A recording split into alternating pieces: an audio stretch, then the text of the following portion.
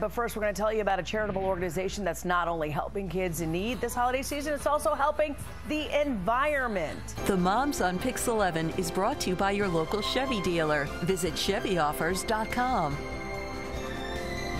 It is 8:15, and of course, as we head into the holiday season, it is the season of giving, right? And giving back. And the moms are teaming up with an amazing organization to help children all across the country. Sasha Lipton is one of the moms, and she's one of the founders of Second Chance Toys. And she's joining us on the couch along with Denise Albert and Melissa Musin-Gerstein. So nice to all of you. So I guess I have to ask you, Sasha, before I talk to the moms, tell me about Second Chance Toys.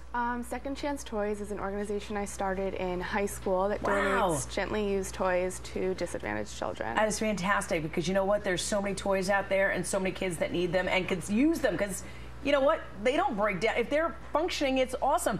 I love the concept. So tell us, how'd you come up with it? I came up with the idea driving around on a big garbage collection day and noticing how many people were throwing toys away on their curb, and I thought it was sad knowing how many children would love to have those toys. Oh my gosh, amazing. So how does it work? How do we get to be a part of it? There's so many ways to get involved. You could hold a collection, you could donate toys, even just spread the word. All the information can be found on our site, secondchancetoys.org. All right, guys, I know you guys are so empowered to be a part of organizations like this. So why is it so important? Well, it's so important, especially for us, to do something with our kids that they can really understand. Yeah. And so for Sasha to have started this as a teenager, it's something that our kids can really understand. And I was explaining to my younger son this morning, who didn't grasp it as easily as my older son, because, it's a hard concept to understand that. To give away something Right, you love. love. They want to keep the toys, but we give away all the time. And now to be able to do it together, and this is something that they really get. It's these, they can be cleaned and donated. And other loved kids by somebody else. That's right. And you know what? We always talk about giving back and how to teach our kids lessons. This is a lesson that is practical for them. That's right. It's hands-on. I mean, preaching it or sitting around the dining room table, but physically doing it together is great. And you just go in your basement, go in your closet. There are so many things that are sitting around that the children aren't using anymore. Okay, well, let's bring the kids out, because these are our special ambassadors for the morning. And, we always meet the moms, but now you're going to meet the kids behind the moms, and they're fantastic. Come on over here, guys. So nice to see you. So introduce yourself to me. My name is Sydney. Okay, so why is it so important to do this? Because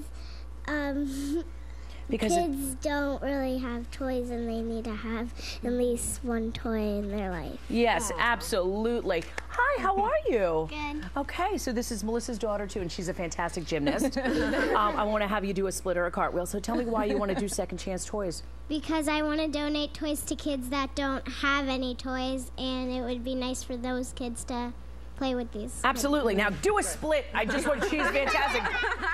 There. Voila. She is a world-class gymnast, and we will see her in the Olympics one day, I'm sure. This is Melissa's eldest son. How are you? I'm good. How are you? Okay, so now you're an older kid. So what do you think is the lesson that you've learned from doing something like this practically? Well, I believe that the lesson from this is that you should always be giving back to people who aren't as fortunate as you are, and I feel like that giving back would make people happy, and like a kid who wouldn't get a Christmas toy one year is going to get one this year, so it feels really good to donate. Yeah, fantastic. And I got to tell you something. That was such a thoughtful answer. And by the way, did you do your hair this morning? Because it looks so good. I have a thing for slick back here. Come here, handsome boy. How are you? Good. So what is the lesson we learned? I think the lesson we learned is that everybody should get toys, and I can also do the splits. Yes, you, okay, well, okay, he's going to do a split for me. I love this. You ask and you shall be, look at it. Whoa! He's awesome! You know your mom's going to play this all, and tell me really quickly.